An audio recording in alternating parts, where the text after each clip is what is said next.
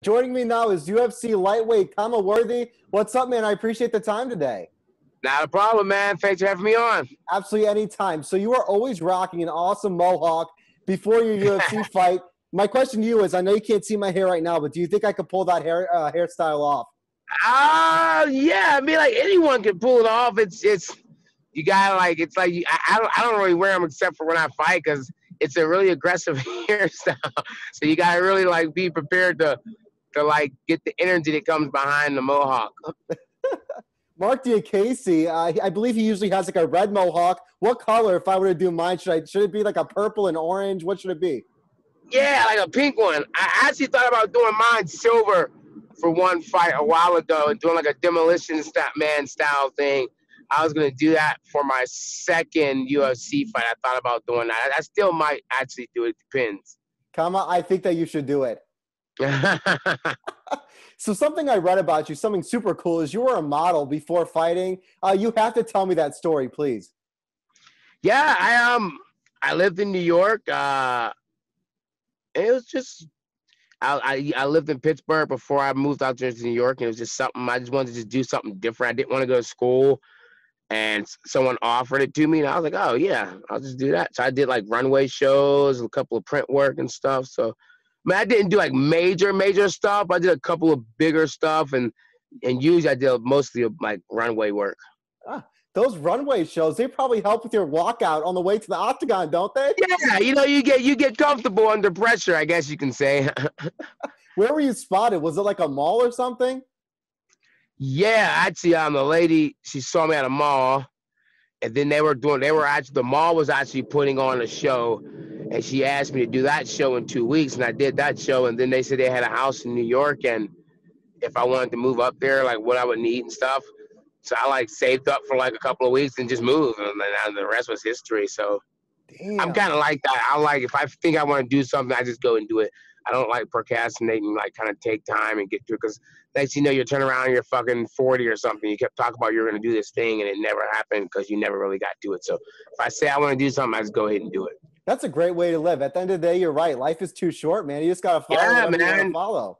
That's so fucking true, because you'll turn around and be old and be like, oh shit, I never did it. So here's the thing. So I interviewed Alec Musser, who was in Grown Ups, the movie, and he's a model. You know, that dude he's jacked. He has like a 12-pack.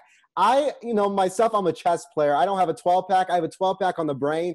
I wish I could be in a mall and someone would just shirtless on the beach, and someone would approach me and be like, listen, woman, you should be a model. Damn, but I've not got that yet, Khama. Maybe if I get a silver mohawk, right? Right, yeah, there you go. That definitely kick it up. You'd be an angry model. Talking about modeling, sort of, I did see your Manscaped photo on your Instagram, and I must say, you have scarred me for life. So many people are like, what the hell? I'm like, yeah, man. Like, my management team, they asked me to do a thing, and I was like, oh, okay, yeah. So I just went with the funny. Like, that's how Manscaped's commercials are, though. They're like kind of extreme and kind of like over the top. So it's kind of like, I think that was the whole point. People are like, what the hell? I'm like, the whole point was to make it like that. So I was one of those people, I have to tell you. I think I achieved what I was looking for. I would have to agree with you there. Something else I read is you're a jewelry maker, a painter, a drummer. So since you're clearly good at everything, is there anything you're not good at? Whole bunch. I mean, I don't know. I mean, like, I just like to try different stuff. I like to try different stuff and like kind of like test myself out in different things. So I'll do a lot of different stuff depending on what time of day it is. Is there anything that you'd like to try next that you haven't done yet? Yeah, I want to do like Formula One racing.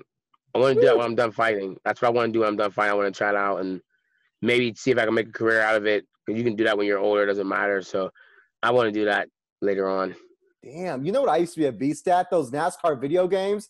Really? I always spun my car around and crashed everybody, but on like these new NASCAR games, it won't let me do it anymore. Really? So I haven't played any new video games in a long time. Well, if you ever want to challenge me in the UFC game, I will beat you up, Khama. I will. That's what people keep telling. I'm like, yo, but another fighter was asking about the UFC game. I'm like, yo, all I do is train and shit. So the last thing I want to do is sit down and like fucking train the video game. I'm like, nah, I'm good, man. I totally understand. So you fought Paul Felder back in 2012. Did you watch his most recent fight against RDA? Yes. What were your thoughts? He actually did good for a 4-day notice. Shit, he did really good. He said he hadn't been in the gym in like 4 months or some shit. He hasn't stepped foot in an MMA gym in 4 months. I'm like, oh, that was a pretty impressive performance. I mean, you can tell he was kind of like he had a couple of glitches in like the timing and distance and stuff, but besides that, he looked like didn't get tired. Like it was pretty good, pretty impressive performance. Yeah, that dude is a badass. Now, it must be cool to look back. Think about where you guys were in 2012 and then look at where you both are now. That must be such a great feeling, man. Oh, yeah. I mean, like, that's the martial arts part of martial arts. Like, it's all about the journey rather than, like, just where you're at the time. So, I mean, like, you can't, even where you're at now, even where I'm at now, where he's at now, you can't really dwell on that too much because it's going to be of a different path as you keep moving forward. So that's the fun part of it. Yeah, in 2012, I was 11 years old. I covered Strikeforce Henderson versus Bablu. It was the first MMA event I had ever covered. That was the year I fell in love with mixed martial arts. Jeez, a long time ago. We have to talk about your most recent fight briefly. Lost in September by knockout to Ottman. What are some things you took away from that fight? What did you learn? I kind of like that fight. Like, it's for me personally. I learned like you have to just kind of like let things happen as they happen, and not trying to force things. I was like, the fight before that, I didn't have a problem with the no audience and no crowd, and then that fight, I think for some reason it was just kind of a weird feeling, feeling for some reason. I'm not too sure, but I mean, like, that's part of the fight game. Like every time you think you have things figured out, there's a new monkey wrench tossed in. It's like this whole reason we're like how we're fighting now with the no crowd. It can like I said, my fight with Pena had no effect. After I fought that last fight, I was analyzing everything in the moment instead of the fight itself. I was analyzing the non-crowd, the way the freaking cage felt. Like I could hear people outside like commentating and talking. It was weird. I was over analyzing everything. So just to relax and kind of sit back and let things kind of play themselves out more. So moving forward, you'll just kind of take a deep breath, relax, and to basically ensure that won't happen again. I try to do the total opposite, and I'm just not gonna try to plan shit out too much. Like I was trying to figure out too much. Like what I'm gonna do after this fight, what's gonna happen after this, like this and that. Like there's too much going on. What happens if I lose? What happens if I win? I was playing all that out in my head instead of actually just dealing with what was happening. So, and for my next fight, I was just going to go out there and just fight, not worry about what's happening or what's going on or anything else. I totally understand. Which is easier said than done.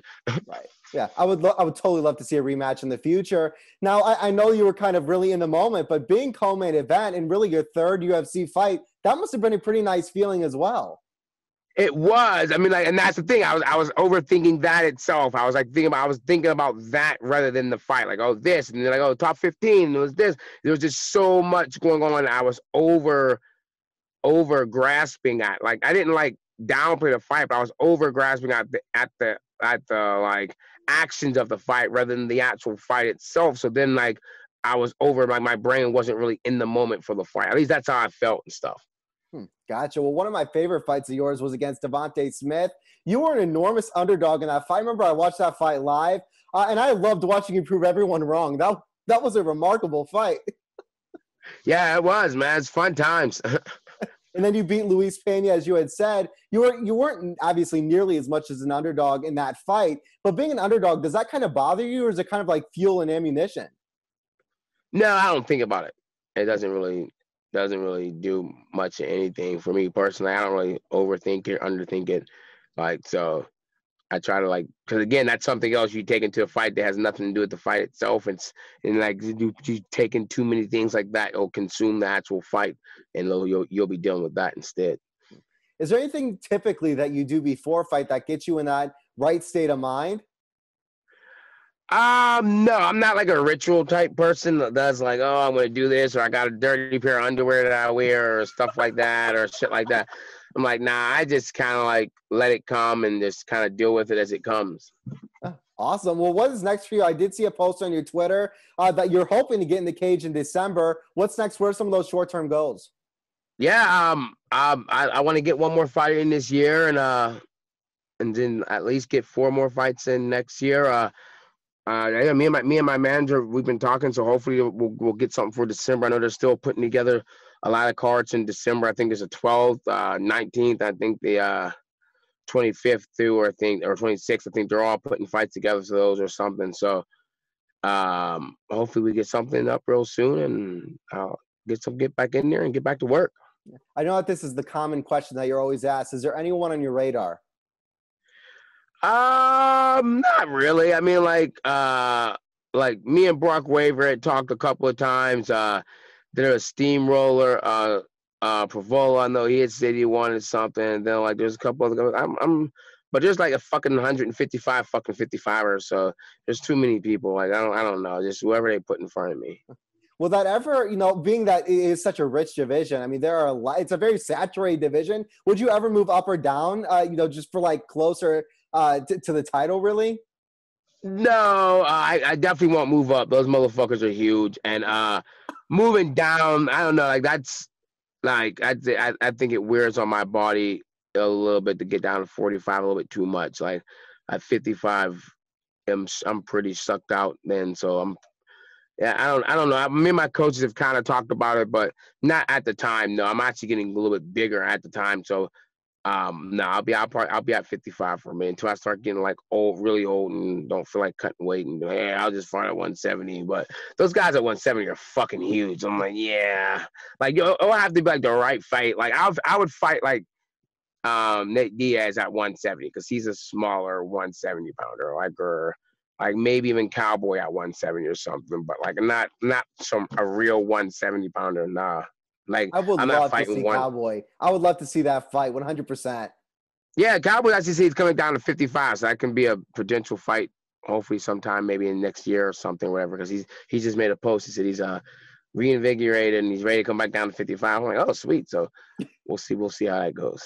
For your next fight, I think I'm going to go ahead and do that gray mohawk. I've been thinking about it throughout this whole interview. Listen, I've tried so many different hairstyles. I tried growing my hair out into the mullet, but my hair grew like this, and we can't have that going on. And then, of course, I shaved my head, and the shaving of the head just made it really just made my head look like an egg. And so that's something and so now I'm just sticking with the hat, but a gray mohawk, I mean, what do I have to worry about? Yeah, exactly, man. Like seriously, I think it'd be kind of cool. Gray all out, everyone's wearing masks and stuff. So it'd be kind of cool with the mask, gray mohawk, kind of creepy. Except I have a practicum. I have my social work practicum coming up at St. Louis Children's Hospital. I don't know how that would work. I don't know how that would work. Go. That's perfect. They'll never forget me. They may hire me just because of my lovely hairstyle. Exactly. Khama, I appreciate the time. You're awesome. I'm going to leave the floor to you. Anyone you'd like to thank, how can people find you on Instagram, Twitter, all those other social media apps? Yeah, I can thank all my fans, students at my gym and stuff. You can find me at the Deathstar_1 on all my social media.